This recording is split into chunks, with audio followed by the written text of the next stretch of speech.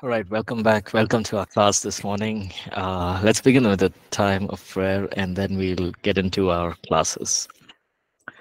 Father, we thank you for this time. We thank you, Lord, for giving us this opportunity once again to study and learn practical insights on church planting and how, Lord, you have called each one of us to build your kingdom. And even as we plan and prepare and learn, God, we pray, God, that you will speak to us. You will give us new ideas, strategies, Lord, birth in us, Lord, plans, the things of God that we will, Lord, fulfill through your strength, through your power working in and through us, Lord. We thank you for what is ahead. And we just pray, God, that even as we study this hour, Lord, that you will minister and you will speak to us, oh God. We open our hearts and we ask this in Jesus' name. Amen. All right. So last class, we started with chapter 14. We began with looking at the stages of growth. We looked at how, just like the natural body, goes through stages of growth, the church also goes through stages of growth. So we did the first one, which was the pioneering stage. Then we looked at administrative, organizational, and structural stage, meaning there's a time when, as the church grows, you need to get administrative, get the administration of the church. You got to organize things. You got to have a structure. And I also shared a couple of strategies and structure that we follow here at APC. Now, again, those are all come over time, right? We learned okay, this is how we can be more effective. So the best part is, maybe if we are starting a ministry, you can start off with having these structures in place. Sometimes we may feel, oh, hey man, we are a small church, we don't need to be so organized, or so we can just get things done. But remember that you're setting the foundation. So as the church grows, you see many more people joining, and you already have set things in place, right? So we looked at that. And then we looked at the pastoral team stage, team ministry, and senior pastor. So as the church grows, the new leaders are raised up, and eventually those leaders can become pastors in the church. And then the pastors have team ministries, and then the senior pastor goes into a place of overseeing, right? Overseeing and the function, the overall direction of the church. So the senior pastor uh, is no longer you know uh, involved in every small detail, right? Now, because as the church grows, you have leaders who are taking care of it, like pastoral team leaders. But he's overseeing, he or she, as a pioneer, or the senior pastors, overseeing, developing leaders, giving, very important was to trust your leaders, to help them be faithful. And when we trust them, they will automatically be faithful in what they're doing. And today we'll get into the fourth point, which is the equipping, building, and the trainer stage. Right now, over time, what's happened is the church has been growing. Now, after you have all of this in place, you have a pastoral team, you have uh, uh, team leaders and team ministries, then you have the senior pastor who's overseeing all of this. Then comes a phase where, as a church, you will look at equipping others. So it's no longer only within the church, right? It's not that, okay, I need to make sure that my church is doing well. I need to make sure that we are growing spiritually, growing in numbers. It is no longer just the leaders doing the ministry or the pastors doing the ministry, but everyone is involved, right? So one of the something that we always believe in at APC is that every believer is a minister. Every believer is a minister. So we all have gifts and talents God has placed in us. We all can serve some way or the other. So we believe that every one of us can minister, right? And then there's this emphasis on supernatural ministry, right? Moving everyone into a place of signs, wonders, and miracles.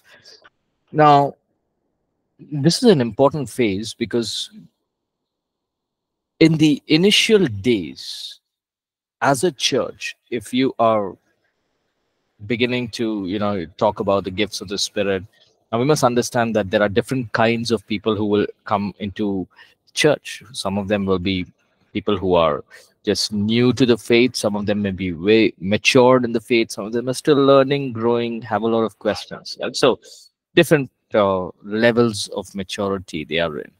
So emphasize something that we can do is emphasize supernatural ministry, right? Talk about supernatural ministry. Talk about how God is a God who heals. God is a God who does miracles. He wants to release prophetic. He wants to release the gifts of the Spirit within the church, and every believer has the gifts of the Holy Spirit. We can flow in these gifts. What are we doing? We are emphasizing that the supernatural ministry is there within the church. So it's not like only in the book of Acts there are healings and after that there's no healings. No, we are emphasizing, we're encouraging people to step into the supernatural. Now, even as we do this, it's very important as teachers and as pastors and leaders that we set guidelines, be there to, probably give them set guidelines on how to minister to people, right? So we can have good motives, right? Hey, I want to learn the prophetic, but uh, also how a prophetic word is released, or how a word of knowledge is released, how, and if God is leading you towards praying for healing, how do you pray for it, and things like that, like just the practical aspects. But emphasize the supernatural ministry, emphasize that everyone can flow in that, right? So then the senior pastor focuses on equipping and imparting, and then comes in the pastoral care. Now, when we talk about pastoral care, there's so much, right? There's caring for the members, uh, and so something that we have at APC is we have a separate member care team, and so pastoral care could include just going for house visits, hospital visits, right? And over time, as your church grows, you'll have hundreds of people. Now, it is obvious that a pastoral team of 5 or 6 people cannot do all the house visits, hospital visits, because they also have other tasks to do. So what we have at APC is we have something called as a member care team. So the member care team, they call up our members, talk to them. Many a times members don't want to share what they're going through in life because they feel, hey, pastors are already busy, I don't want to burden them with something more. Or hey, I wanted somebody to visit home, but I know that pastors are busy, so sometimes they may hesitate. But when you have a member care team, they're there for house visits, hospital visits, also for funeral services. There are so many other things that need to be prepared for funeral services, and all many other things, right, within the church, just caring for the members. And so we have this in place as well. And then the church begins to penetrate the community, and catch the vision of being a missional church, right? So one of the aspects that we try to do at APC is, we are doing it right now, is that we try to penetrate every sphere of influence, every community, and as we do that, we also have missions, right? So as teams, what we do is we know we have people all across our nation. So we have 2 to 3 days conferences. Now, these conferences could be a pastors conference, it could be a youth conference, it could be a leaders conference. Then we also have times when it is conferences on leadership and how to be a good leader. So all of these missions works are there, and most of the time what we do is we send our church folks, uh, mature church believers who go. Now, they may not be pastors, they may not be teachers of the word, but they're mature in Christ, and they're able to go out and go out on missions. And so what happens is believers are ministering to one another, and they're ministering to people around the world. So it's no longer, okay, I'm in the corporate, I will only be in the corporate, and I'll come on Sunday, serve and go.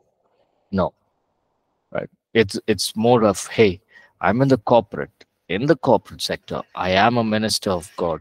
I am called to be a minister. And on Sunday, I am there to serve, volunteer. And apart from that, God is also calling me to reach out, to minister to people around me. So we move the church from this place of only being recipients to a place of giving, right? To a place of ministering, right? Now, again, as pastors and leaders, we must be able to identify, right, good leaders, right? So, for example, if you're if you want to start a life group, right, we cannot just choose anyone, right? We need to make sure, because the life group leader is going to be ministering to about 10 people within the church. So what he or she says is very important, right? So we need to train them. We need to understand, like, okay, this person, okay, he or she has caught the vision of the church, has been regular to church, understands the theology of the church, the doctrines of the church, understands how the church moves, right? So because the dangers are, if, for example, right, somebody comes into church and they say, hey, you look like you can be a good leader, we appoint them, and then later we realize, appoint them as a life group leader, and they're ministering to people, and later we realize, hey, he does not believe in the supernatural. What happens? It becomes a problem, right? So it's very important to know the person, to especially when they're coming into a place of leadership. Then once we know them, we know their doctrine, we know what they believe in, we know their works, we release them to begin to minister to people, right? And you will find people that way, right? They who are learning, who are growing. They'll be 2 years, 3 years in the church, and eventually we can give them opportunities, right? And then the fifth stage, I just want to apologize for the sound, because there's some construction that's happening, so if the sound is disturbing, I apologize for that. So but please let me know if my voice is all right, if I'm audible enough, right? Yeah. Okay, so let's go to the fifth point. Now, from the equipping stage, we are equipping people within the church to go out, to train, to lead others. Then comes the apostolic mindset. And this is again a phase of just going about doing bigger things. So it's no longer, I am a pastor of this church. You may be a pastor of this church, but the moment you get into this apostolic function, it the mindset changes. Right now, it's not like you're saying, okay, I don't want anything to do with the home church. No, but your priorities have changed. Remember the pioneering stage? In the pioneering stage, you're thinking about your church, right? In the administrative stage, organizational stage, you're thinking about your church, right? I need to get things right within the church. Pastoral stage, you're looking at the next generation or the leaders that are required. Equipping stage, you're looking at, okay, everyone in the church should come to a place of reaching out to people. But now it's not only the church inside, right? It's not about only equipping people within the church, but rather than the focus being internal, the focus is now being more external. All this while, the first 4 points were 85 to 90% internal. Now, when you get into the apostolic stage, 80 to 90% is external, 10% is internal. Why? Because you've established a good framework here. So, as a senior pastor, as a leader of the ministry, you can begin to freely move out, go to places, gain new territory, get, start new programs, Right? Now, for example, you're a senior pastor and somebody calls you and says, hey, why don't you come to this city, a different city, or a different nation? Why don't you come minister to us? Now you feel it's a good opportunity. Now imagine it's 10 years you have your church and you're still worried, oh, if I come, who will preach on Sunday? That means what? Stage 3 has not been established properly, right? Because we need to have people on board, on the team, who can take up responsibilities, right? It should never be that 10 years after a church that you are the only person who are preaching.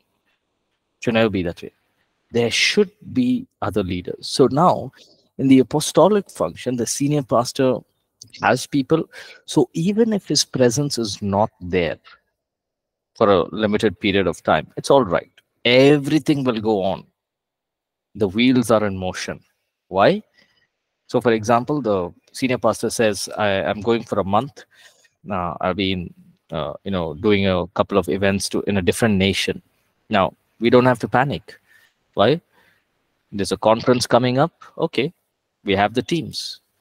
We have the administrative team. We have the organization. We have the structure. Everything is set in place. Just follow the structure. Everything will be done perfectly. Right? So the apostolic stage, the church begins to actively reproduce itself in regions beyond, meaning in different places. New churches are planted different, not only in the city, but in different parts of the city, different states, different nations. The church begins to minister. Right? Believers have an apostolic mindset, meaning they're willing to sacrifice, go to new places, build God's kingdom, speak into people's lives, minister to people. Right? And something that we have is, I'm sure many of you have heard of it. All these years, we had the short-term Bible College. We had, again, missions that we would go to, and it was wonderful to see, even in the short-term Bible College, we had our church members going and teaching, right? And they would go, life group leaders, few of them, they would go teach and come.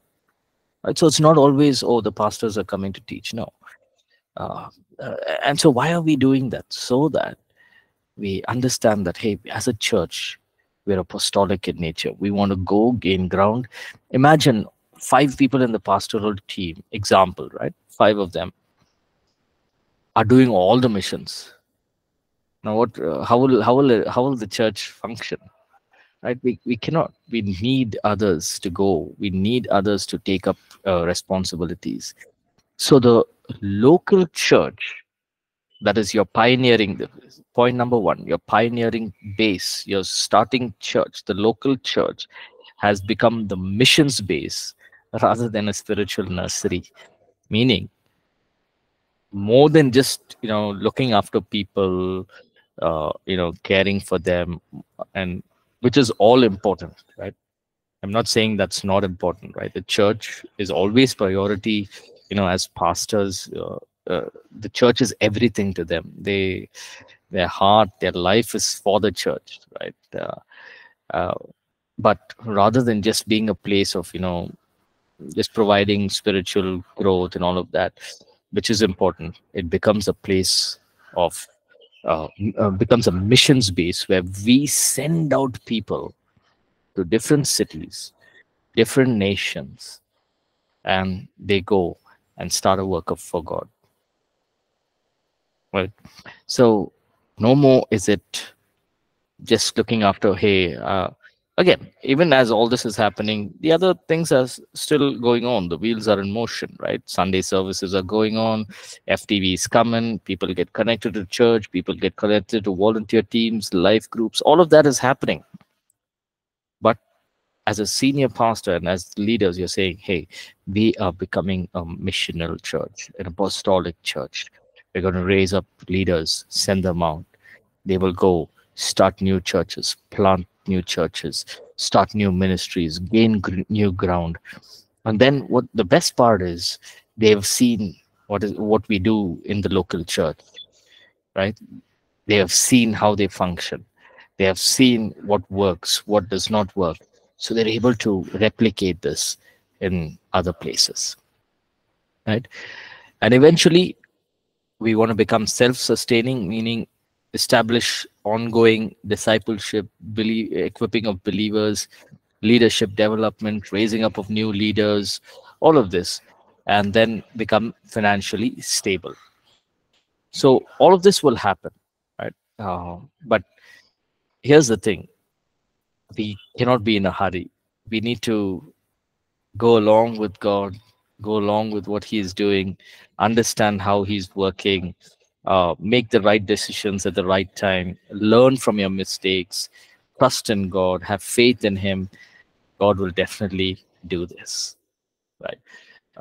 Because His promise is, He says, "I will build my church; the gates of hell shall not prevail against it." Right? So He will build. Right? All He's asking is for us to put our hands to work, right? So these are the 5 stages: growth and consolidation. And these are certain areas that, if you are planning to start a church, pioneering a church, just go over it, think about it, see, the way we do the administration or the organization, the structure is in one way. So you can choose what works for you in your setting, in how you feel that the leadership should be. You can do what works for you, right?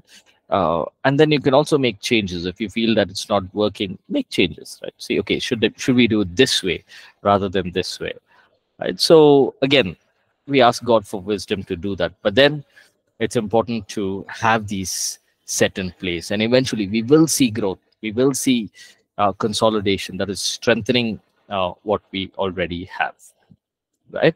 Any questions, any thoughts you'd like to share? I know we always only one talking, everyone are so quiet. Any thoughts? Any of you have been involved in church planting work, like maybe with your pastors or part of a core team, starting church? Any one of you would like to share?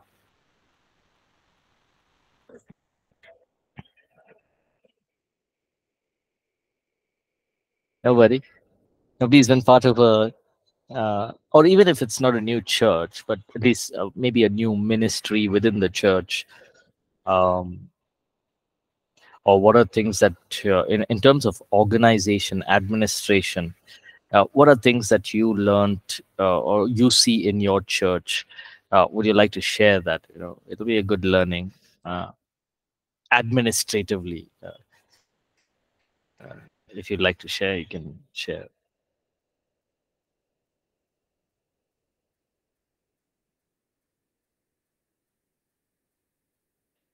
Nobody? Okay. I know that Rosalind serves in the church. I'm not sure at what capacity Rosalind. Zelly also, right? Do you also serve in the church? Uh, okay. All right. Um, Go ahead, Zelly. yeah, I was APC team, but before APC, before I joined APC ministry, way back in 2011, I was a part of a ministry, church ministry in Kohima, where after my Bible school,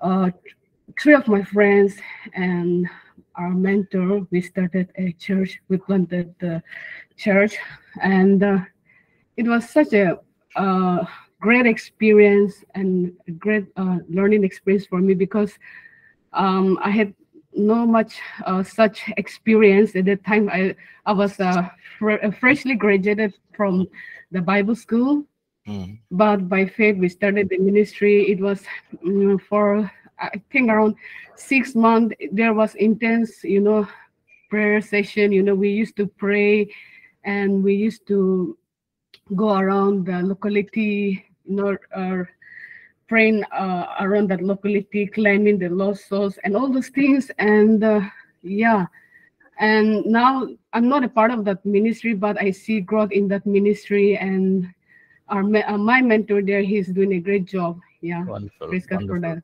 wonderful, wonderful. Thank you for sharing, Zilly. Yes. Anybody else would like to share? Uh,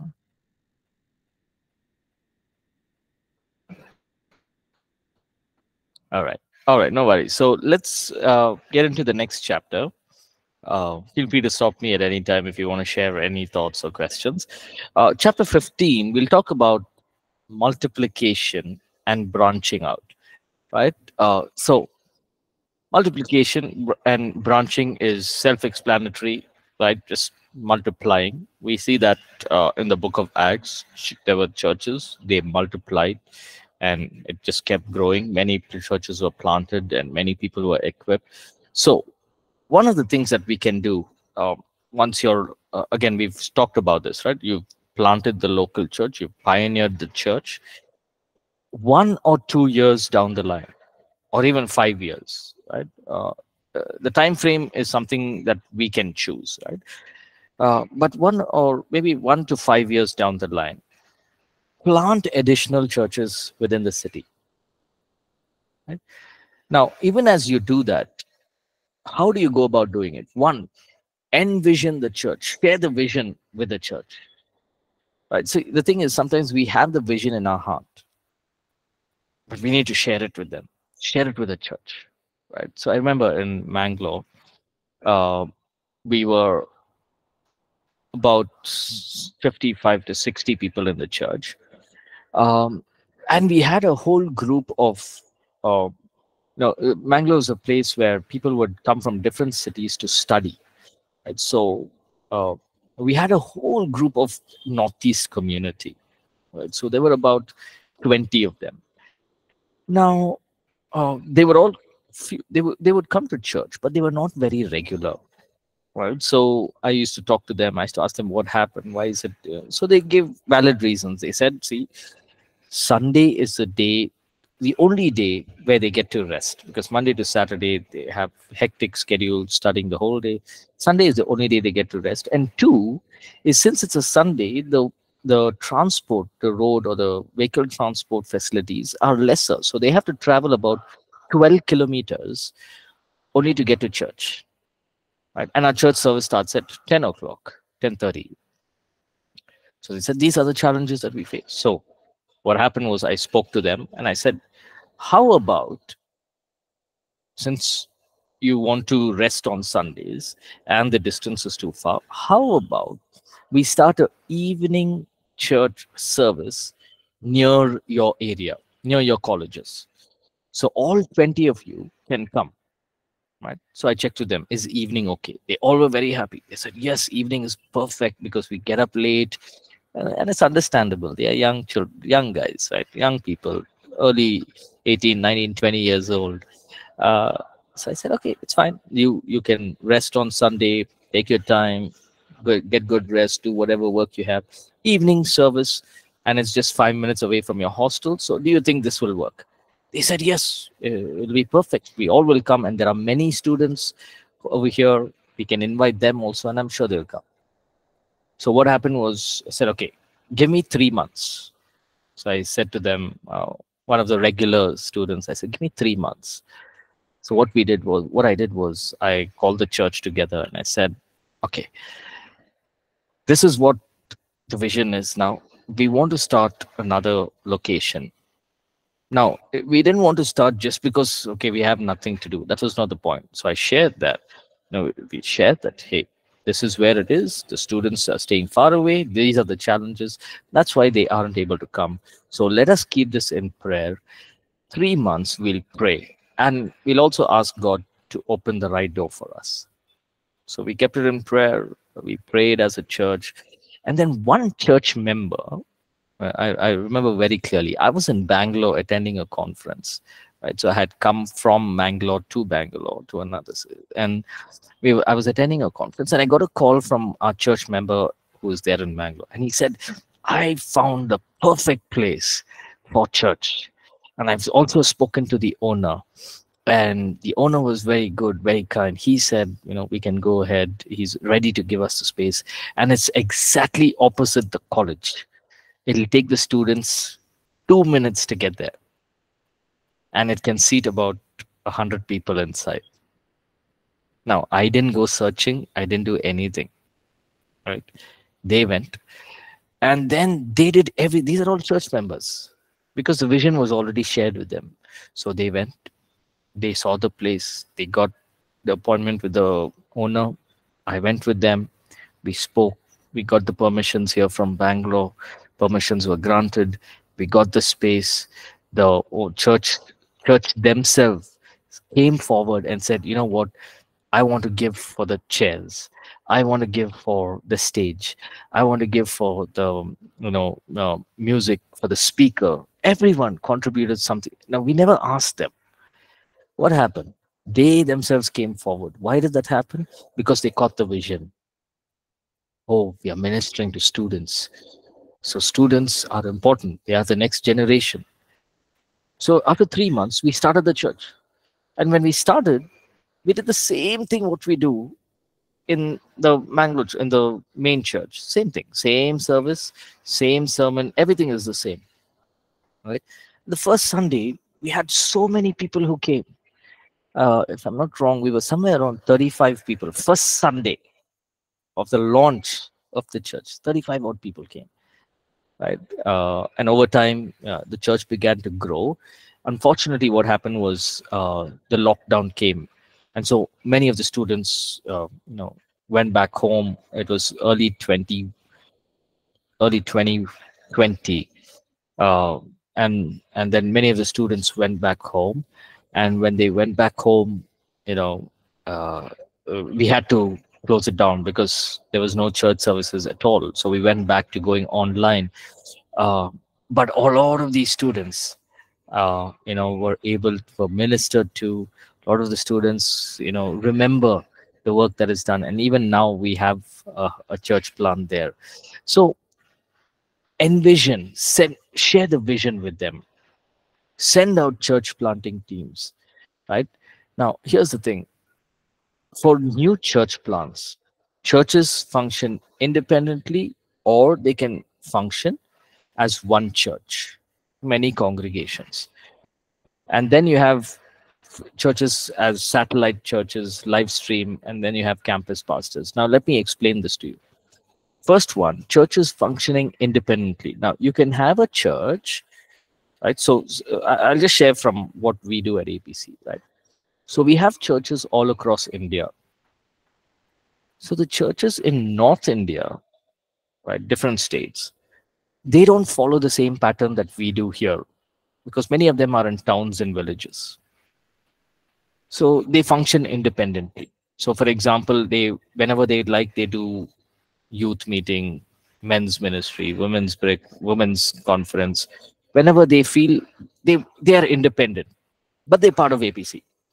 Right? Whatever they plan, they do it, right? Then you have churches which functions as one church. That is what's happening in Bangalore. North, south, east, west, central. We all function as one church.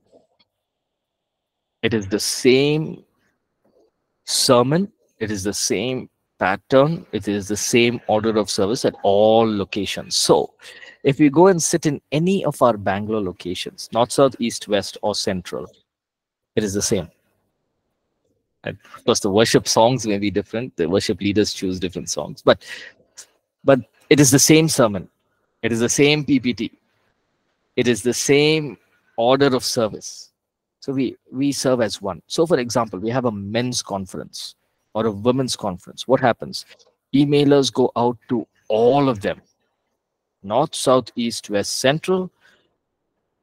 We have a CHMS, we have a tool. We choose male and age group. Click on it. We get all the men, this age group 30 to 60. And then we send them an email. So it's not like, okay, men's conference is only for central, and for north and south it's another day. No, we function as one church, all of us. So we always leave this option open. A person can move from central to another location or from another location to central. Right? It's not like we are, hey, why did you go there? No, we're all one church.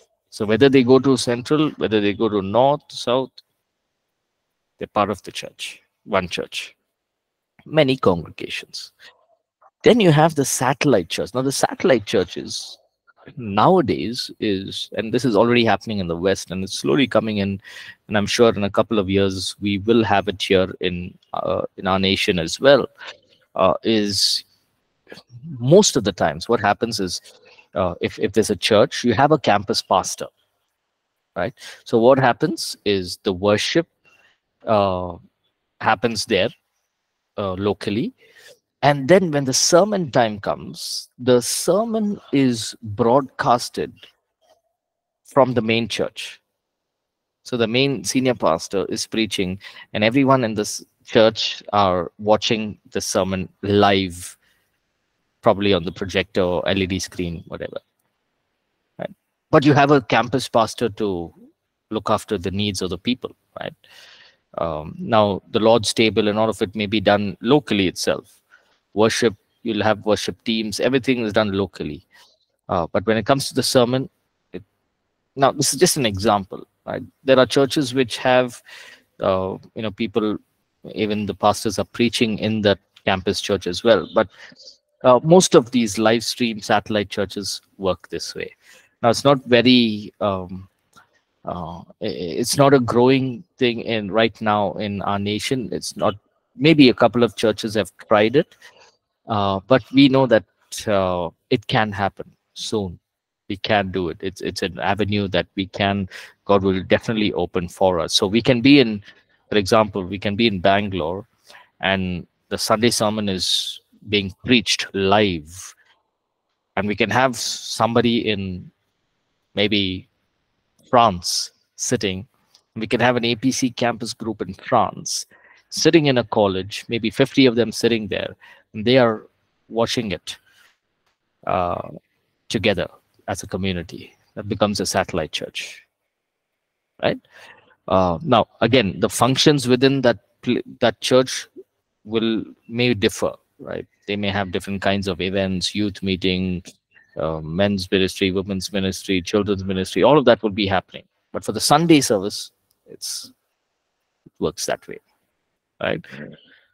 And multiplication also includes planting new churches in other cities as well, right? So one of the ways that we have planted churches across our nation is through Bible colleges. So we have people coming from different cities, and they would come, they would uh, study here, and some of them would approach and say, hey, I want to start a church in my hometown. So they go back, we help them to start a church initially, just help them to plant the church, give them spiritual guidance, just be a backbone, be a support to them. And so almost all of our outreach churches have been started that way. Most of them are our BC alumni, Bible college students who've passed on, right? So envision them again, where even as Bible college students go, give them options to start church plants, and be there to give them spiritual oversight, spiritual direction, nurture, to build them up, right? Now, here's the thing. In the initial of this phase of sending out people, planting new churches in cities and towns, the senior pastor will have to make decisions, right? Because now planting a church could involve a lot of finances, a lot of buying of material, in terms of renting out a space, buying chairs, buying speakers. So the senior pastor has to be involved, right? And once the church is established and started, maybe 3-4 months down the line, you can send people there. That's what the church in Jerusalem did. We see in the book of Acts, they sent Barnabas to Antioch, because Antioch, the church was growing, and it was a new church plant.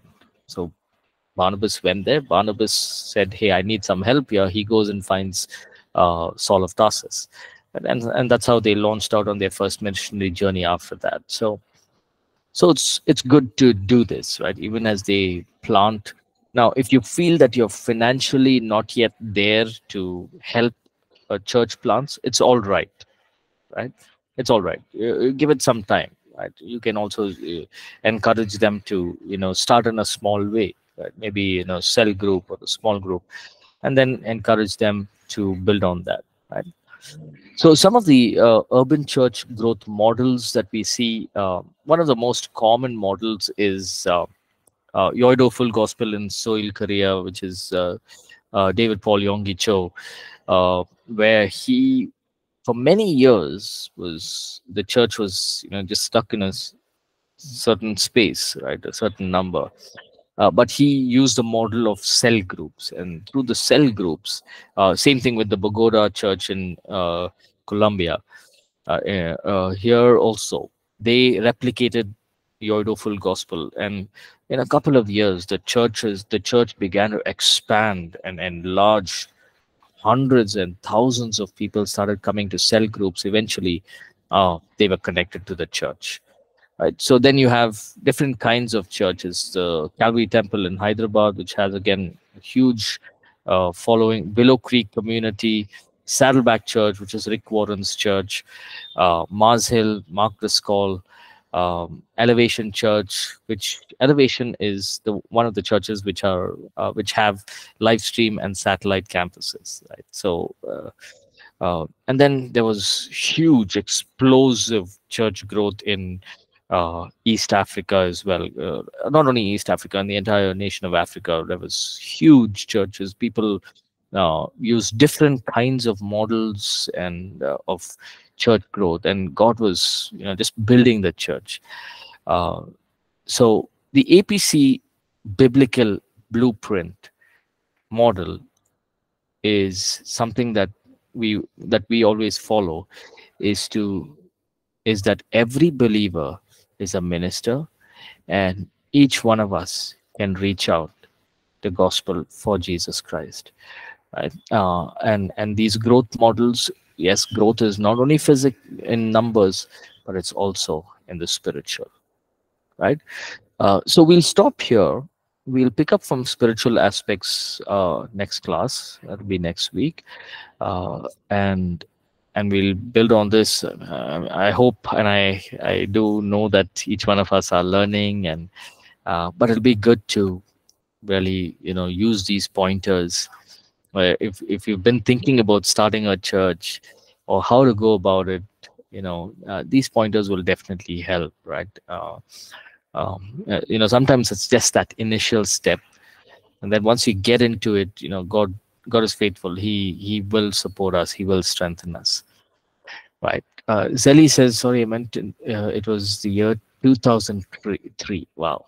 Okay. Thank you, Zelly, for sharing. Yeah. All right. Thank you so much, everyone. Thank you for joining this class, and we'll catch up next week. Continue on the spiritual aspects when it comes to church planting. Right. God bless. Have a great week ahead. Thank you, Pastor. Thank you, Pastor. Welcome. Welcome.